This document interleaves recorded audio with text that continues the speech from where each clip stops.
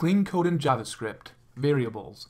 I'm going to be sharing some guidelines to make sure your variables are readable, reusable, and refactorable.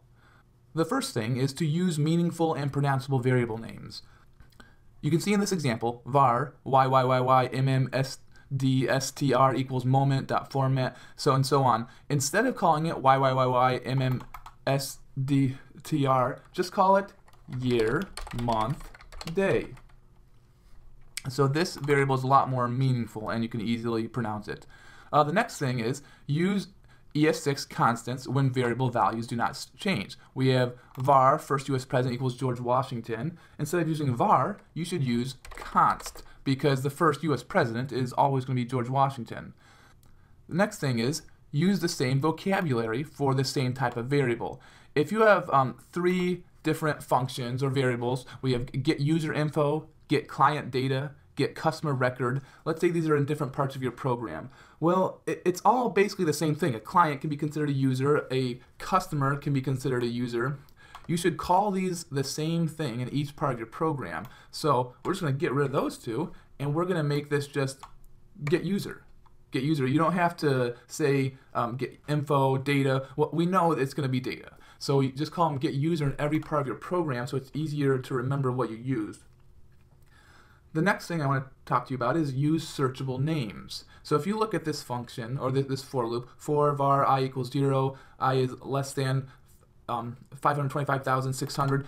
So what is this number here? What does that number mean? It's actually better to put it right in your program what that number means.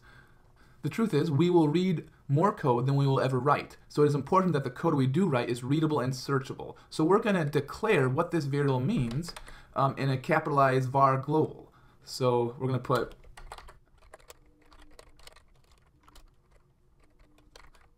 and then we can just change this to, now it's a lot more obvious what that's supposed to be in the program.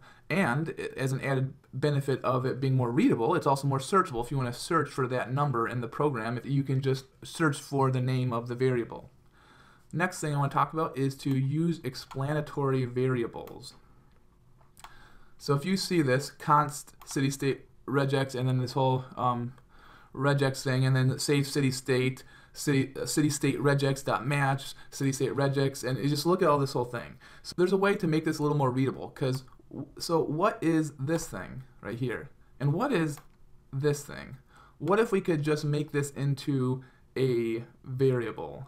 Let's just work backwards. I want this to be city, and I want this to be state. Now we have to go and fill these in. So we're going to do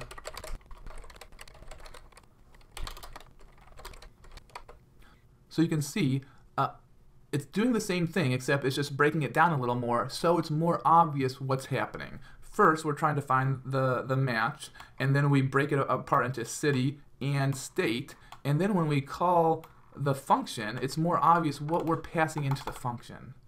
Okay, next up is don't add unneeded context. So if we look at this whole thing, var car equals car make Honda, car model Accord, car color blue, and we call the function paint car dot car color equals red. So look at this part right here, car dot car color.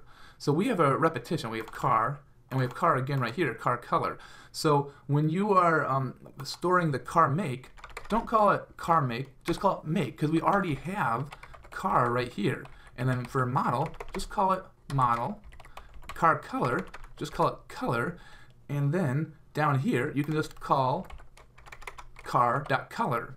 And then you won't have to repeat yourself, just unneeded context. Let's go down a little bit more. The last one I'm going to talk about is short-circuiting is cleaner than conditionals.